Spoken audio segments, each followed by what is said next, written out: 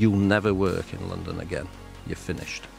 What would you say are the biggest lows, and what have they taught you that you've experienced? So I'd gone from this achieving my career ambition to be a listed CFO to being asked to leave in 18 months. There's a few things I found quite hard initially about being CEO.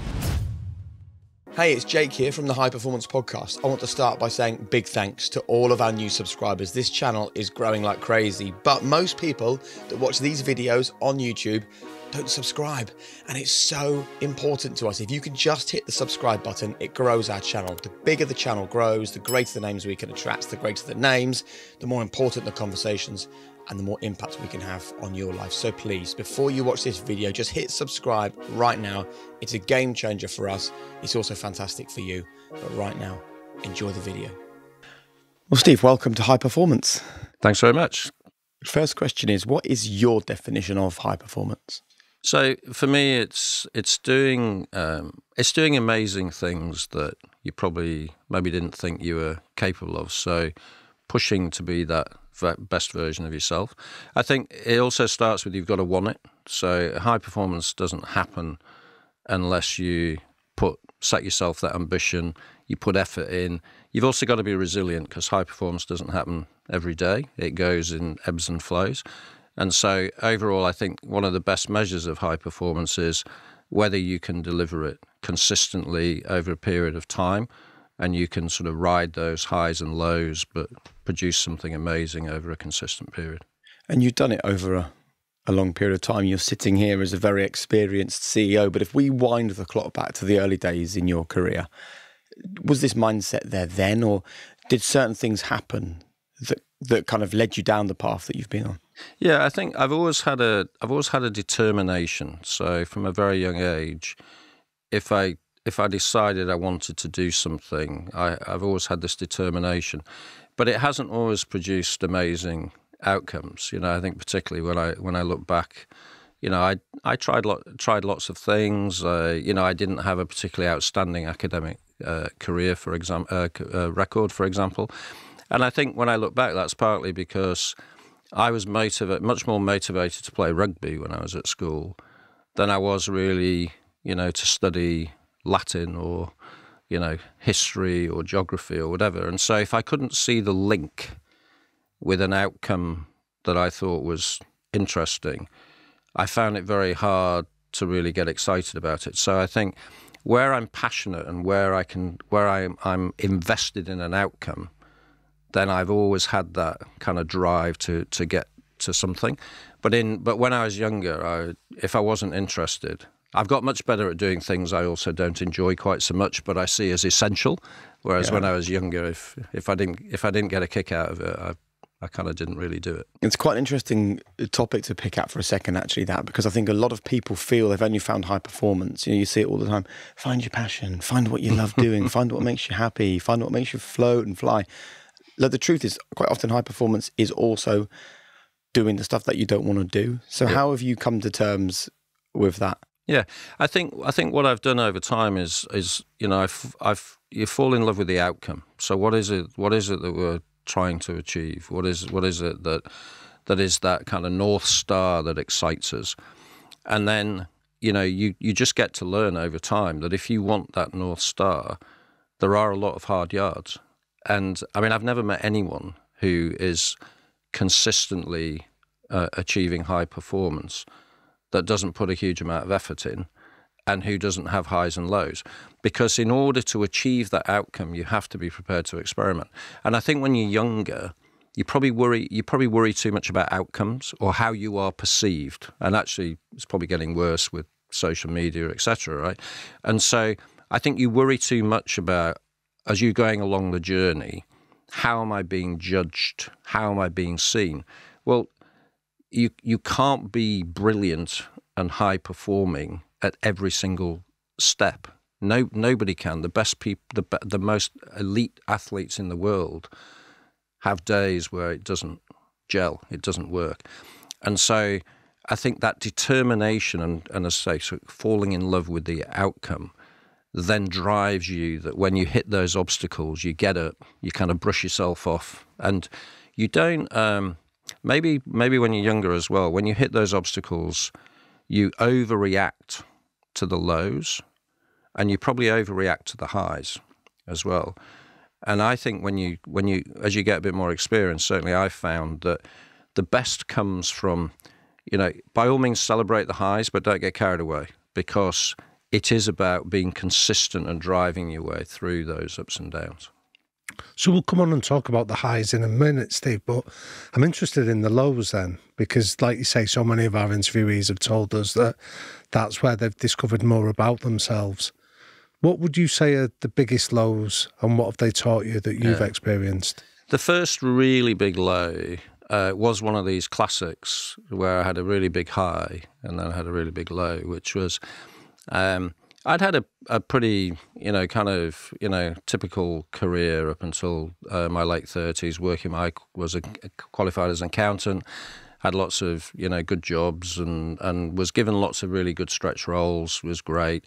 And then in my late 30s, 39 actually, I became the CFO of what at the time was GEC, later to be renamed Marconi. And I was 39 years old, 10 billion revenue company, making $1 billion of profit, was FTSE 20, so it was one of the 20th biggest companies in the UK. And at the time, I wasn't the youngest, but I was one of the youngest CFOs on the FTSE. And I always remember I was appointed on the 10th of April, 2001. 6 months later, we'd done 2 profit warnings. The chairman, the CEO, and the deputy CEO had all left. And a guy I'd previously worked for had taken over as CEO. And it was the dot-com crash. So demand had just, sort of dried up. The company was still trading profitably, but during the boom years, the team had gone on a big acquisition spree, and we'd taken on £4 billion of debt, which we no longer, although we were profitable, there was now very little prospect we'd be able to repay that debt. So I'd become CFO because I had a lot of operational experience. But now I was faced with the prospect of renegotiating the debt financing package with the banks, which I'd never done before, which I did. So we had a group of 35 banks and hundreds of bondholders, because the debt was half bond, half bank finance. And I negotiated a revised financing package, which took about 6 months. But in the meantime, the market had continued to deteriorate. And so we got to a point where I went to the board with that, and I said, look, we've got a package here, a refinancing package we could sign. But if we sign it, I think in a year's time, we'll be back at the table, because we have no prospect of paying this $4 billion of debt off, is the truth. So what we really need to do is a fundamental restructure where we do what's called a debt for equity swap, which is basically we give the equity to the banks and the bondholders, we restructure the whole thing, but then it's in a fit shape for the future. That took another year or so to do, which we did, and at the time it was the largest debt for equity swap in Europe. At the end of that process, the banks approached my chairman and said, this is great, but we think Steve needs to go, because, he's negotiated very hard, he's left a bit of a sour taste in everybody's mouth, so it would be much better if we just had let's draw a line in the sand. So the chairman and I'd been with them for 13 years, so I'd started as a factory accountant and worked my way up to be group CFO. So I'd gone from this achieving my career ambition to be a listed CFO to being asked to leave in 18 months. And that was that was a pretty severe contrast. But it was the right thing. It was the right decision, because nobody was happy, if you see what I mean. Yeah. I'd negotiated a fair deal, but literally nobody involved in that negotiation was happy. They were all sort of equally unhappy, but it was the right thing for the company. Did you recognise the feedback that the banks were giving to your boss? Yes, I think because, people have asked me a number of times actually during that, whether did I ever think about whether at the end of it I was sort of sacrificing anything personally. And I can honestly say that that isn't how I thought. I just was determined. I knew we had a healthy company that just had too much debt. And I remember I'd worked my way up, as I say, from being a factory accountant. So all I could think about was the thousands of jobs that we had to save the company. We had to put it into a position where it could survive long term. And if at the end of that I needed to go and do something else, well, so be it. It took me a while afterwards. So my rational brain said, yeah, I get that. So I didn't really argue with the chairman. I said, yeah, I get it. No problem. Let's kind of move on. And I remember agreeing. He said, I think it'll work best, Steve, if we announce it, your number 2 takes over, and then you stay for 6 months to help him through the transitional period. But I think if we're going to do this, we need a bit of a clean break. So let's agree how it's going to work, and we'll literally announce it in the next few weeks. And this taught me a very valuable lesson, because I'd been there 13 years. I thought I was a very, really important part of the fabric, so to speak. We announced it, and literally within a week, nobody was coming to me for any advice. Nobody was, the communication with me had sort of ceased up. And I remember going to somebody who I'd worked for, a more experienced boss, and I said, I can't believe this.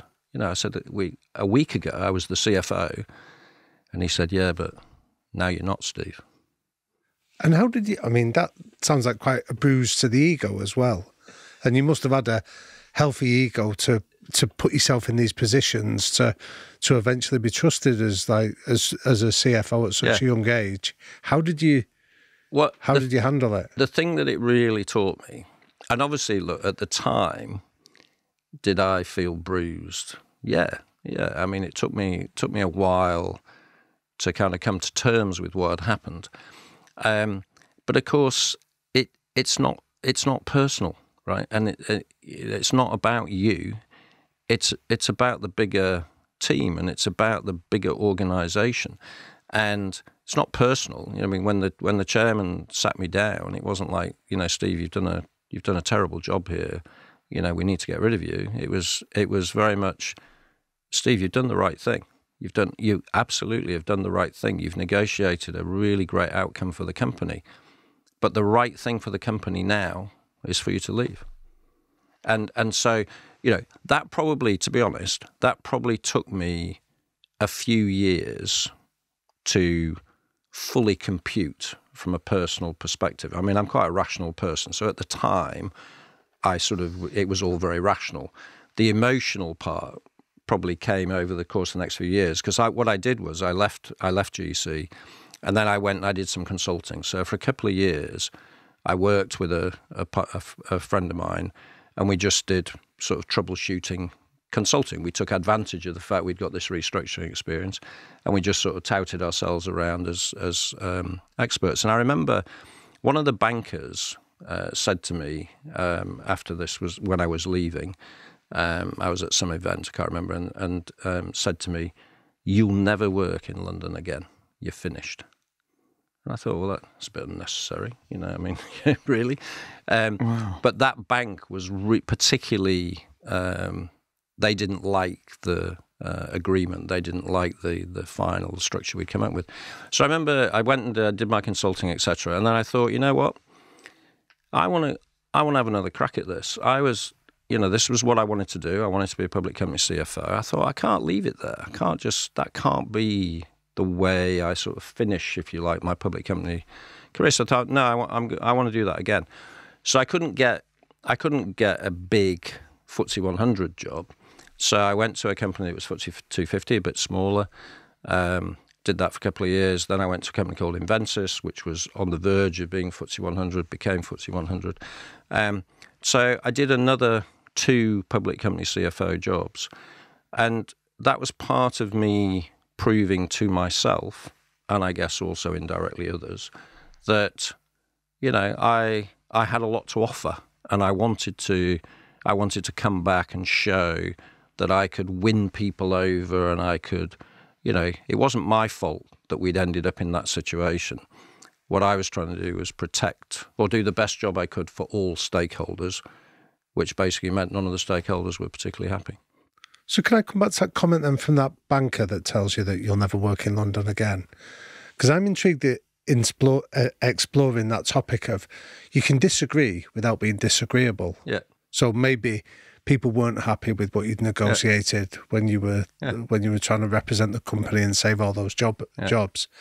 But then that sounds like that banker has taken your disagreement about what the best way to restructure the loan is, and made it disagreeable. Yes, and made it very personal. So where do you stand on that? Yeah, I think it's very important, and it's an important part of high performance to have differing views, to challenge, and to explore the right outcome for a particular situation. And as soon as you become somebody who is only interested in the outcome for you personally, well, then you're not contributing to that wider discussion, are you? So, as you say, that is a really good phrase. You're becoming disagreeable because you're making it a personal thing. Now, for me, if you take this situation that I'm talking about, there were thousands and thousands of stakeholders, including all the people who worked in the company. This one banker is just one player who has a particular view about what works for them.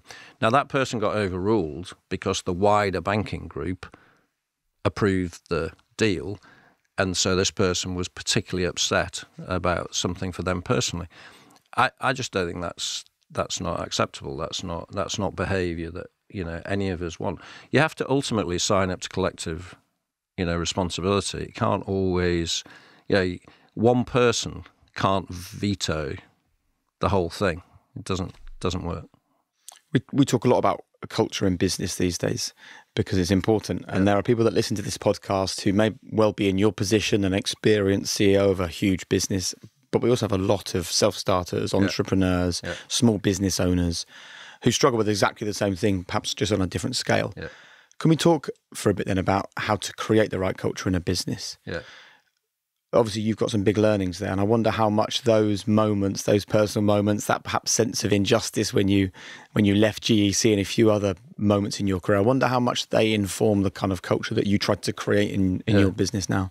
I think the first thing to say is, Sage, we serve small, mid-sized businesses. So my customers are all small, mid-sized businesses. So I spend a lot of time talking to small, mid-sized businesses. A lot of my friends run small, mid-sized businesses.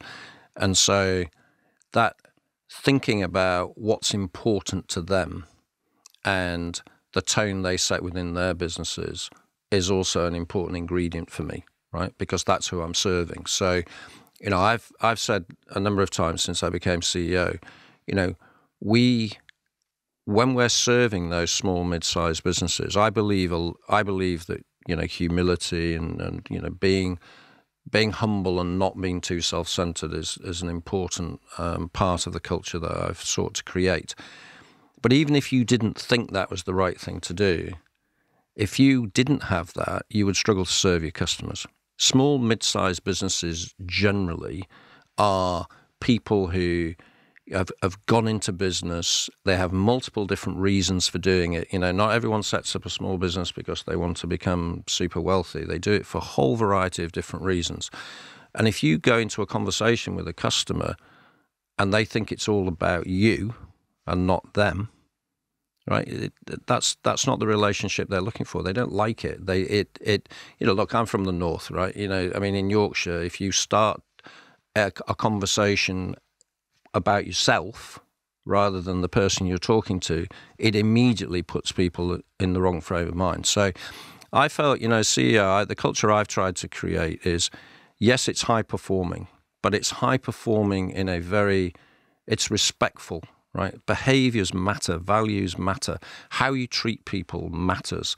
When I first became CEO of Sage, when my predecessor left, the chairman said to me, we're going to run an external search, and do you want to be a candidate? And I said, I'm not sure I do. I'm not sure I really want to be CEO, because I think we've lost the dressing room a bit. I think we've lost people. I think, and I was part of that. You know, I was the CFO, so I wasn't the CEO, but I was still part of the team that I felt where we'd kind of lost a little. And why and how had that happened? I just think we'd lost the hearts and minds because it had become the performance was starting to drift. So we were going through a big transformation.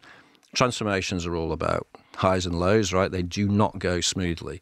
And we were going through one of those periods where things weren't landing. It wasn't working. We ended up having to do a profit warning. And then we got into a bit of finger pointing. Instead of really owning it and as a team really figuring out what was going wrong, we got into a bit of a spiral around whose fault it was and all this sort of stuff. And so I said to the chairman, I'm not sure I'm the right person to sort that out. But, you know, I'll do the job on an interim basis and you go kind of figure out, you know, who's the best person to do it.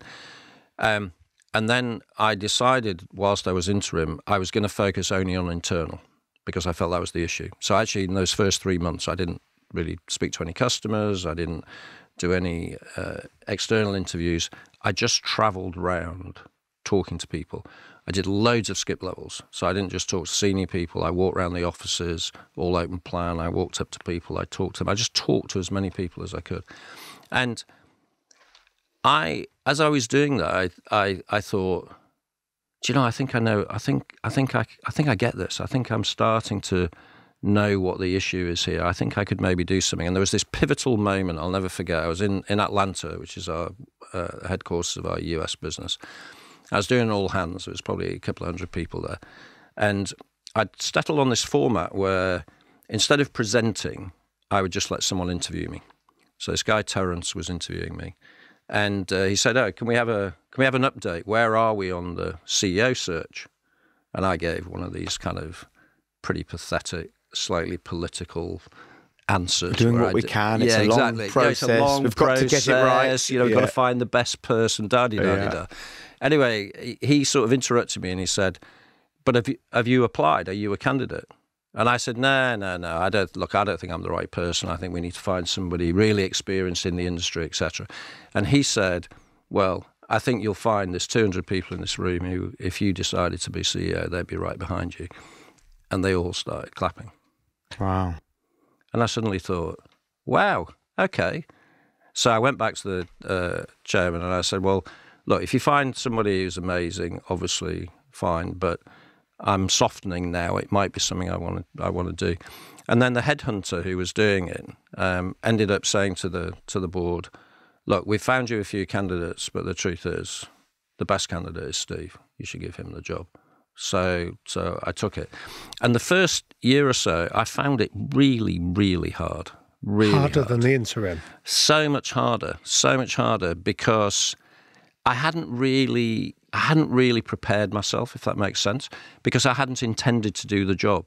So I think the board expected me to have this master plan, whereas actually I didn't really have a master plan other than I had this sort of slightly loose idea that I was going to persuade 12,000 people to buy into what we were trying to do, which is, you know, ultimately we want to be one of the leading, you know, tech companies in Europe. Our purpose actually is to knock down barriers so everyone can thrive. So whether that be our customers, whether that be colleagues internally, whether that be society, etc., we're here to do good, right? And so creating an emotional connection, that mission I said earlier, you know, you get the best out of people when people think, wow, this is cool. I want to do this. Yeah. I mean, what's not to like supporting small, mid-sized businesses around the world to flourish?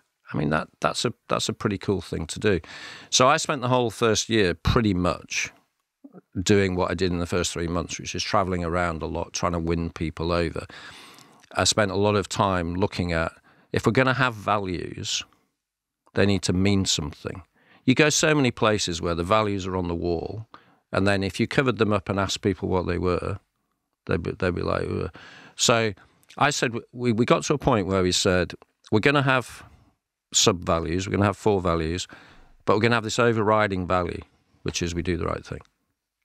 So, and I use that all the time. If we're making decisions, we're talking about something, I'll often say to people, do you think that's the right thing to do? Morally right? Yeah.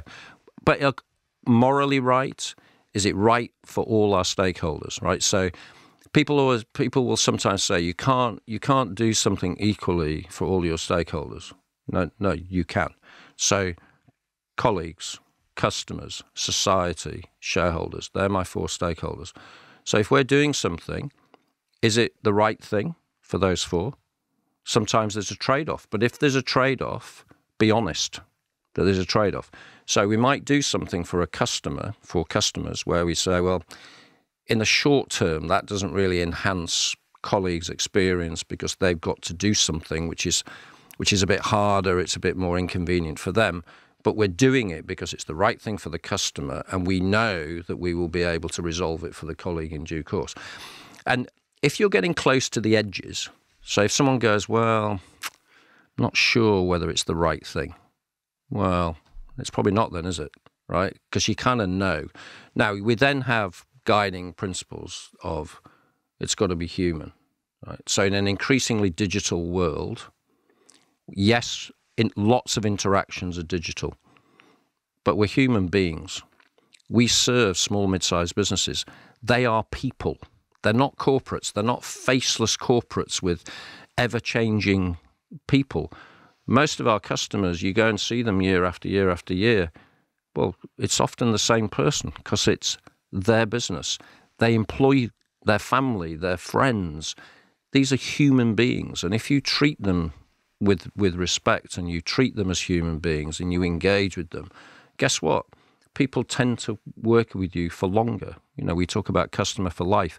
It's a genuine thing, customer for life. Because if you're dealing with small, mid-sized businesses and you serve them well and you look after them and you make their lives easier, they do stay with you for life. Can I ask you, you said I had to go around and win people over, win hearts and minds. It's something that a lot of people struggle with. Yeah. Would you mind sharing some advice for people listening to this who are in a position where they need to go and win people over, or they need to share their message or make people feel empowered or bring people on the journey? What do you do that you could share? I'll tell you, I found that there's a few things I found quite hard initially about being CEO. I'm an introvert, and actually that was one of the barriers initially, that when I thought about being a public company CEO, I was like, well, I won't be able to do it. I'm happy to be out of my comfort zone, but this is a step too far. So even doing something like this or doing external interviews, I remember the first time I went on TV, I mean, I was just, in such a state. Yeah. I mean, because I just mentally so when I talk about winning people over, that means walking into a big office, open plan office, hundreds of people, and it means walking down that floor, and it means going up to people and talking to them. Set pieces are important, so all hands meetings, having people in a meeting room, etc. But they're all orchestrated. If you walk a floor, the more junior the person you speak to, but when you haven't warned them you're going to speak to them, the more honest they are, right? What's the best question that you find elicits a great answer? So I always try and I follow a similar pattern. I always say to people, so how's it going? What's working well for you?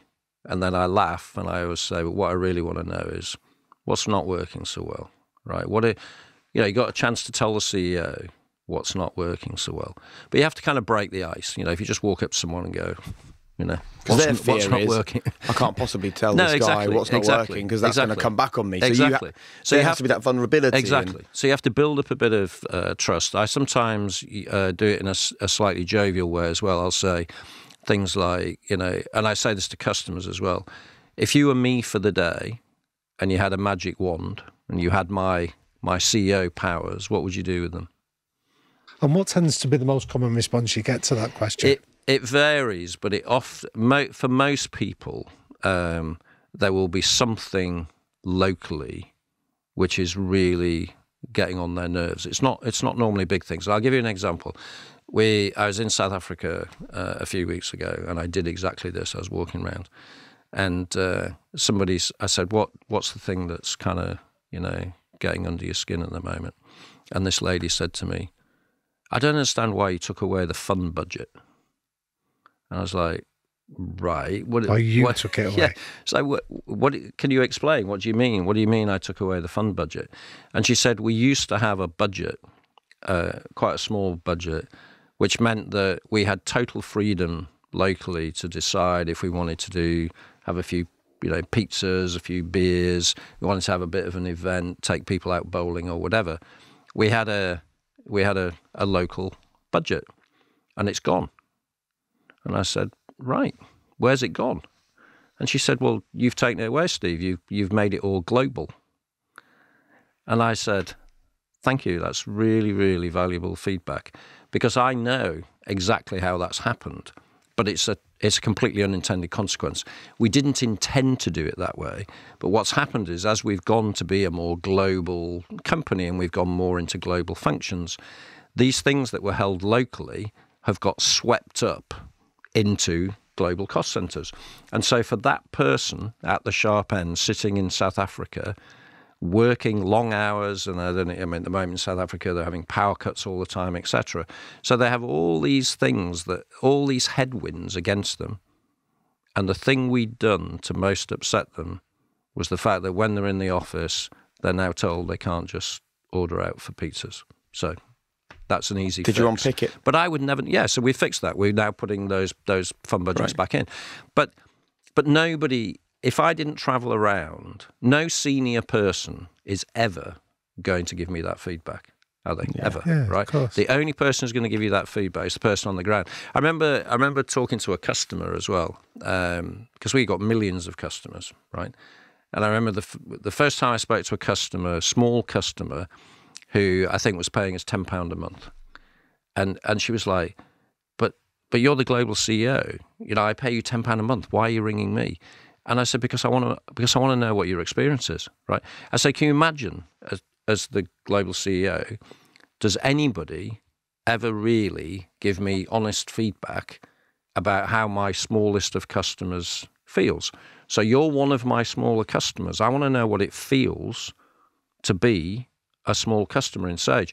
Because if I talk to our biggest customer, who gets loads of attention from the account management teams, etc., they're probably going to tell me it's a pretty good experience. I want to know what your experience is like. And you just learn so much, don't you, when you do that?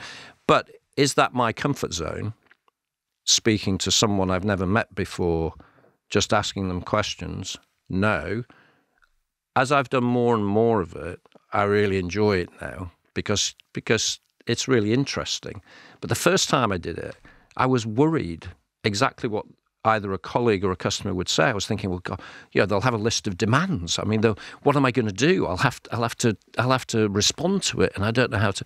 But of course, the truth is, most people are very, very nice and polite, and they tell you the truth, but they're not aggressive. They see it as the fact that you've made the effort, they think is amazing, and so they tend to take advantage of that and just give you honest feedback.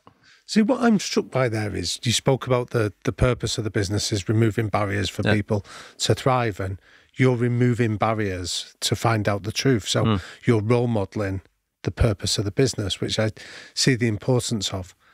But I'm also intrigued by this idea of you phoning up the £10 a month customer, because I think one of my big frustrations when I go into businesses is how people scale up a problem and they'll go, can't do that, mate. Why not? Health and safety said. And then you say, what's the name of the health and safety manager? And they don't know, but it's a catch-all term that means that we don't have to do it. And you're almost a great example of that South Africa equivalent of, can't do the fund budget. Why? Steve's taken it away. So it becomes about you, and you often don't even know decisions being made in your name. How do you stop people now getting wise to you? I'm talking about amongst your team where they almost give you the sanitized version of, Steve, you go and speak to them people because they'll tell you what you want to hear. How do you avoid that echo chamber as a CEO? So It can be a bit of a challenge because obviously not everything I do is random, right? So if I take that example of the small customer, we tend to schedule the calls now because what I've discovered is if I ring a customer completely out of the blue, it takes me a while to convince them that it's me, right? And so it's wasted time, and actually people get a bit intimidated when someone rings. So we do tend to schedule them now. And so that means that someone is making a decision about who I speak to. So I give a lot of feedback about, no, I want this type of customer, or I want these customers to be selected more randomly, etc. And it's the same when I'm traveling. Because I walk out onto the floor, nobody can control who I speak to. Because I decide. It's completely random. I just wander around. And also, look, I've been CEO for 4 years now, so hopefully I've built up a bit of trust that people know that they can tell me things. And of course, I don't guarantee that just because somebody tells me something that I will do what they want. I mean, in this particular example I gave you about the fund budget, the person was right, and so I actioned it. But there are other examples when someone will say to me, well, I really think you should replace this system because I don't like this system. And, and then I go back to them and say, well, we chose that system for a reason. And if you take the total system infrastructure, this is why it makes sense. And so it might be slightly inconvenient for you, but in the total, it's better. So you also have to be prepared to listen, but say, okay, but having listened, this is why I'm not going to do anything about it. What people don't like is being ignored. So if someone gives you feedback and then you go back a year later and they go, I gave you some feedback a year ago, and did anything happen? That's what really frustrates people. I think people are pretty good at if you explain the context, people accept that I have to make choices. Everything's not going to be perfect. I can't fix everything all at once. And so when you build up a bit of trust, people trust that I make the decision, as long as I communicate and tell them what's happening. I mean, that's a term that you've used a lot. It's a small word, but it does a lot of the heavy lifting, trust. And it's obviously hugely important to you. Would you tell us a little bit about what you understand trust to be?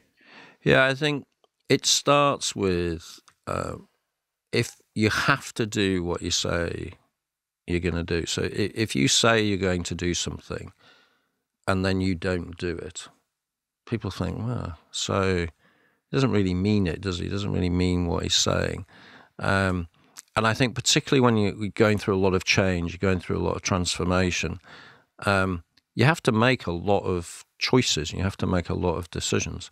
And so being clear about what we're doing, but also being clear what we're not doing and why is really important. And then having communicated that, you really have to stick to it. So, we all, lack of clarity and lack of accountability where people don't really do what they say is a real enemy of getting things done. We had a period where we got somebody to help us create greater clarity over what we were trying to do, because I felt we had a best endeavors culture, right? Which means that we have a nice culture in Sage. People don't like to, they always say, if you say, oh, can you do that? People say, yeah, I'll see what I can do. Well, what does that mean, right? So if you're overloaded and you just keep telling everybody, I'll see what I can do, you can then choose which bits you do. And then when you don't do them, you just say, well, I'm overloaded. Well, that's not high performance. High performance is about saying, I can't do that. So no, I'm not going to do that, but I can do this. Or look, that's not a priority. I'm not doing that at the moment. And being prepared to have those conversations with each other. It's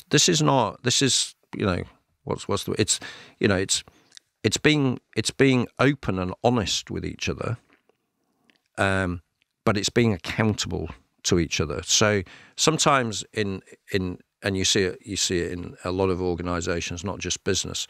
Sometimes you get this kind of hierarchical structure, which we do still have a little bit of, where if in doubt, push it up, get the senior people to make the decision, and then push it back down.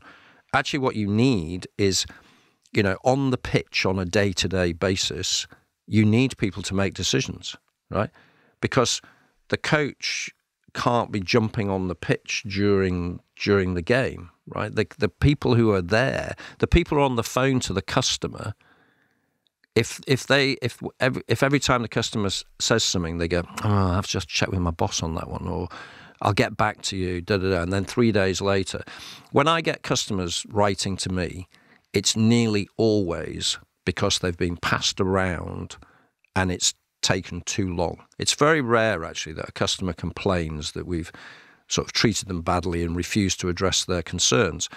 But the person, if you can first time resolve something in the moment, people feel so much better about that. Even if it's not entirely to their satisfaction, if you solve it in the moment, people feel good about that.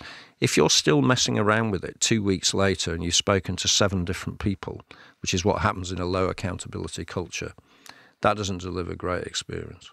So let's talk about creating this high accountability culture, which, let's be honest, comes down to recruitment. Every business is a recruitment business. I know that you have a sort of no stars approach, even at the highest level. Yeah. And I'd love to talk about the waiter or the waitress test as well, if you're happy to. So how you recruit, what you look for, and the culture that it therefore creates. I think you said it earlier. Look, we all have an ego to some degree, right? It's part of what drives us to achieve. But it has to start with you. It has to start with the team. So the no stars is not about. I have a number of people who work for me who are very, they're all very talented people, and in their own craft, in their own areas, they are, known as very high performing people within their craft. But you have to sign up to the team. The team comes first, and therefore how you treat each other within the team really, really matters. And I've always from a very early age had this waiter test thing that I use, which is how do people treat someone who, is serving them in a restaurant or a receptionist? When someone walks into an office, do they say hello to the receptionist, or do they just walk straight past them and ignore them? You want to be in my team? You need to respect all people, right? So you need to say hello to the receptionist. If you're in a restaurant and you've had a few drinks and you start getting arsey with the waiter and speaking in an obnoxious way, you can't work for me. And how do you deal with that? Because I think we've all seen it and been in that position. And I sometimes am annoyed with myself for thinking, you're just a dick. But I don't say anything. Yeah. I just so sort what of I sit do there and... what I do now is, I think probably when I was a bit younger, I just sort of noted it. I didn't really do anything about it. If it's within my team environment, I don't embarrass people in front of their peers, although increasingly I hope within my team environment that people call each other out. So you start to get a kind of self-regulating behaviour amongst the team. But what I do now is, if it does happen, I speak one-on-one, and then it's all about how the person reacts, right? If the person immediately goes, "You're right," how do you put it to them? I describe the situation. I say, that incident. How do you feel about that? Why did you speak to the person like that? What was the reason? And if the person then becomes defensive and says, "Well, I was getting terrible service. They deserved it," I know that we've got a problem, right? If they go, "No, you're right. I'm sorry. I'm tired. Yeah. It's been a bad day. I'll go and apologise to them. You're absolutely right. Thanks for pointing it out." That's the right behaviour, right? None of us are perfect, right? We all, under pressure, when we're tired, can do things that we wish we hadn't done. But if someone's good enough to point that out to you, then you need to be the sort of person who goes, "You know what? You're right." And it may not happen absolutely immediately. If you're in a bit of an agitated state, it may take till the next day for you to reflect and go, "No, God, he was so right. I shouldn't have done that." Right? But if there's no acknowledgement, then you know you've got a problem. And I remember, actually, this isn't my statement. I think I took this from the Barcelona principles, actually, Pep Guardiola. But when I first became CEO, the first leadership meeting we had, where we had the top 80, 90 people in the room, I was talking about culture and I was talking about behaviours. And I said, every single person in this room is talented. Otherwise, you wouldn't be here. You're all capable, really, of doing what you've been brought here to do. But whether you stay here will be determined not by your talent, but by your attitude. And if you don't live the values every day, if I don't see you living and breathing and behaving in the way that we want, you won't be here. So what are the values then? We know we spoke about the first one. So we have this overriding, as I say, we do the right thing. Yep. We're human, right? Respect. You've got to have this respectful behaviour. Bold, because if you don't push the boundaries, you don't try things, you'll just achieve mediocrity. Can I pick up on one of those values you spoke about, which is about being bold and innovating? Yeah. Because I think when you work through the logic of that means if people are pushing the envelope and going to the edges of what they think is possible, there's going to be cock-ups and mistakes that inevitably follow. And I'm interested in, as a leader, how do you create that psychologically safe environment where people can make errors and know that they're safe to do so without fearing the consequences? What was the phrase Greg Hoffman, he was the former chief marketing officer of Nike, what did he say? He said failure is the price of ambition. Yeah, it's a great phrase. Great phrase. This is something that is very much work in progress. When I go around doing my skip levels, I still get quite a lot of feedback that people are worried about making mistakes. And I always say, whenever I get the opportunity, by definition, if we're pushing and we're trying to find new ways of doing things are not going to turn out as we expected. And so I sometimes use that phrase as well, say to people, look, if it worries you to use the word mistake, use that phrase. Well, it didn't turn out how I was expecting. Well, that's great, because now you've learned something. So now let's try something else. But don't keep doing the same thing, right? So don't if something doesn't turn out as you expected, well, don't repeat that particular experiment. Try a different one and try a different one.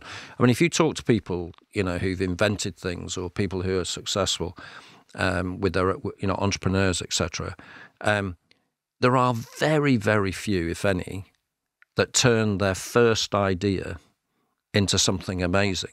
Most people have had 20 ideas, 30 ideas, 40 ideas, and what they've done is they just keep iterating them. So that's something that I talk a lot about is I've never fired somebody ever in my entire career for making a mistake. I nearly always ask people to leave because of behaviours, or if they can't learn from the experiment. Because if you don't have good learning agility, then you start repeating, and then that becomes a performance issue.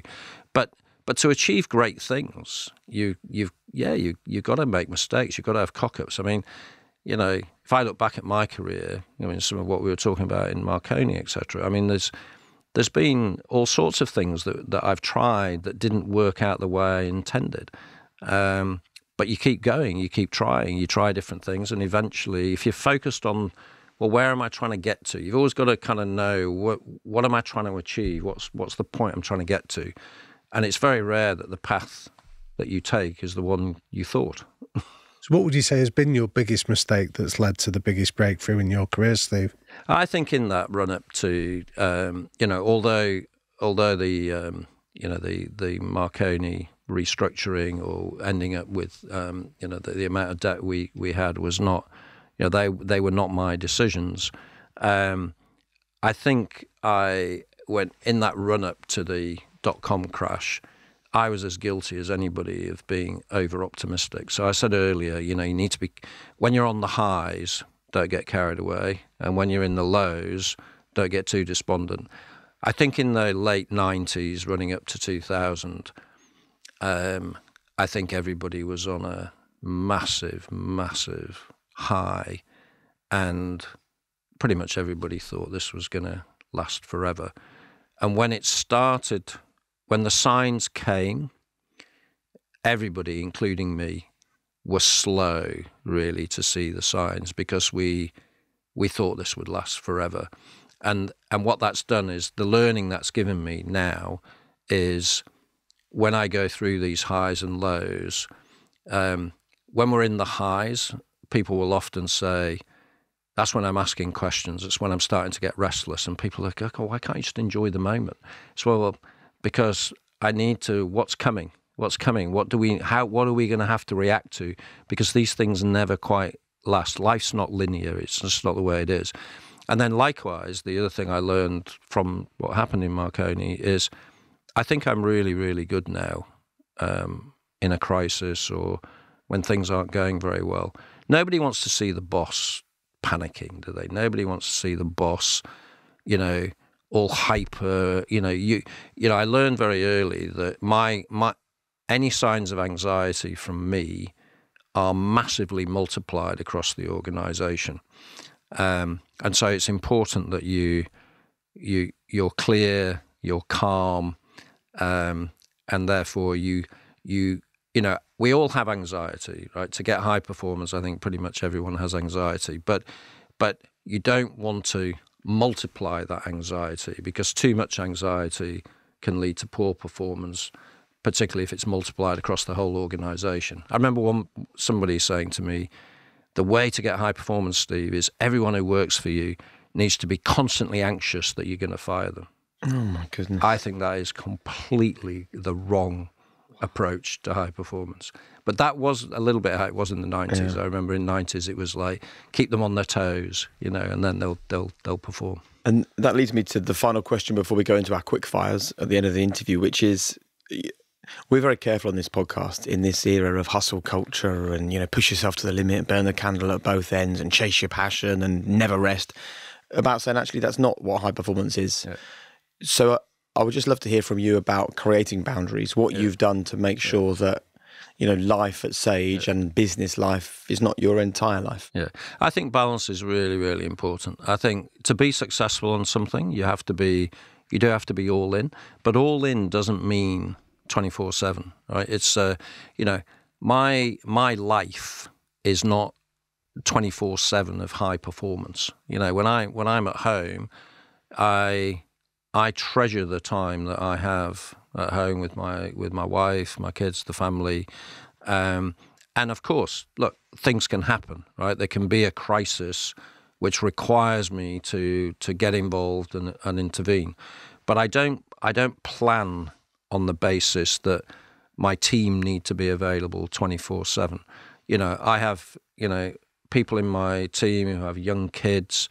They need to be able to create the boundaries so that they can, go and see their kids at a sports day. They can take their kids to school. They can do, because it's all about the outcome. It's about balancing so that you're fit for the big moments. And I think when I was younger, I thought I could work, flat out, not really have that much balance. And I remember one of the things I regret a little bit is, when I was younger, I'm still not great at it, but I was terrible at being present. So I would say, right, okay, I'll go to this event, right? Go and see my son at a sports day or whatever. But then when I got there, I wasn't there, right? I was, in my head, I was doing my to-do list. I was having, those background conversations. And if someone spoke to me, I was having my background conversation at the same time I was speaking. I just wasn't there. So I've got much better at when I'm there, I'm present, and I don't expect my team to be at my constant beck and call. They know that if I call them on a Sunday, it's because we've got a crisis. I wouldn't do that as a norm, because you have to have the balance. And I think sustained high performance, even in business, it requires fitness. It requires you to look after yourself. It's hard work. I mean, I run a global business. I travel a lot. You know, I'm 62 now. I don't get off the plane with quite the sort of bound in my step that maybe I did, you know, and I suffer from jet lag more and stuff like that. So I've now got much better at, you know, I'll sit with my EA and say, look, you know, I'm on a flight back from New York. I know I'll only get 4 hours sleep. It is completely pointless scheduling anything important the next day because I will not be able, I can do routine things, but if it's a big thing that requires real deep thought, it's pointless. I'll be tired. So don't do it that day. Do it a different day. Love it. Get to know yourself is so important. Yeah. Quick fire questions, Steve. The 3 non-negotiable behaviours that you and ideally the people around you should buy into. Yeah. It's all about the team. Yeah. It's got to start with the team. You have to be all in. You have to be emotionally connected to what we're trying to achieve, not just intellectually. It's the emotional connection. And you got to pass the weights test. Respect. Love it. What's your biggest strength and your greatest weakness? I think I've always, and I still do, I have a way of finding a way of getting things done through teams. I think I'm very much a team player. I don't think I'd be a very good individual contributor. I never played individual sports. I only played team sports. So I think, I have a way of getting things done. I think despite the fact that I've worked really hard at it, I'm still not great at being in the present. So as soon as something, people so often say to me, you don't really celebrate enough. And I know what they mean, because as soon as something's happened, I'm thinking about the next thing. I live a lot in trying to anticipate where we're going in the future. And therefore I find it hard to really, really be present and always fully in. I'm a lot better, but I still don't quite do Possibly a strength as well, though, hey? Yeah, I think it's it's a trade-off, isn't it? I think if you like that, if you got rid of it completely, you'd probably struggle with what drives me. It's part of what drives me, but it does frustrate me sometimes that, you know, I can very quickly move on from an amazing moment because I'm already thinking about the next one. We have a high-performance book club. Would you mind sharing a book with the club that maybe meant something to you or that you learned a lot from? Yeah, I remember. I mean, this one I can't remember when I read it.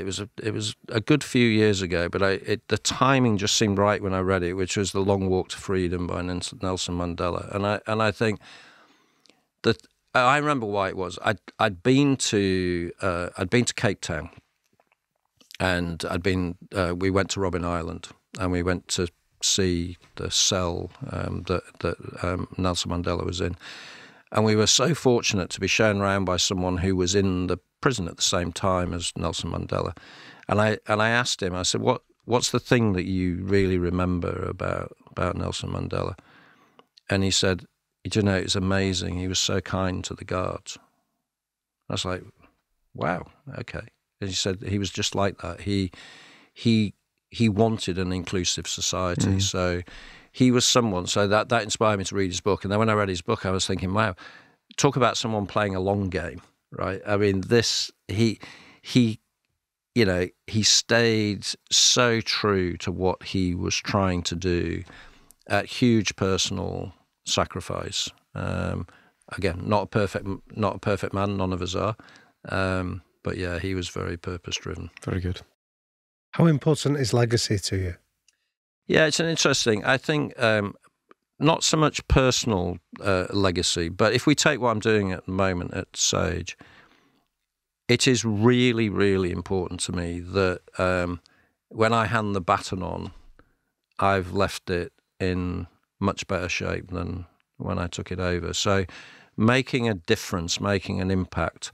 You know, the thing that would hurt me the most, I think, is if someone said, you know, he left that in a much worse position than he took it over, whether it was Sage or anything else. You know, I want to be that person who comes and adds something. I've obviously get a lot as well. I'm learning all the time, so I take away learnings. But yeah, I want people to just kind of think, yeah, you know, he contributed, he left something. Lovely. And the final question, your departing message really after what's been a brilliant conversation, your one golden rule for living a high performance life. You have to be constantly open to learning. I think if you don't listen, and you got to listen and learn constantly, because otherwise you don't maintain it. You can achieve high performance, but other people are doing different things all of the time, and if you're not listening and learning, you'll never maintain it, because other people will do things differently and your high performance will turn into low performance, which is why if you look in business, it's so hard for companies to survive over generations, because they get out-innovated. And it's hard to do it when... The hardest time to listen and learn and innovate is when you're at the top of your game. So interesting. Steve, thank you so much. That was brilliant. Brilliant. Thank you. Hey guys, it's Jake here. Listen, before you go, please do me just one favour. Hit subscribe. It makes such a difference to us. The more subscribers we get, then the bigger the channel becomes. The bigger the channel becomes, the bigger the names we can attract and the more impact we can have for you. So thanks for watching, and please subscribe right now.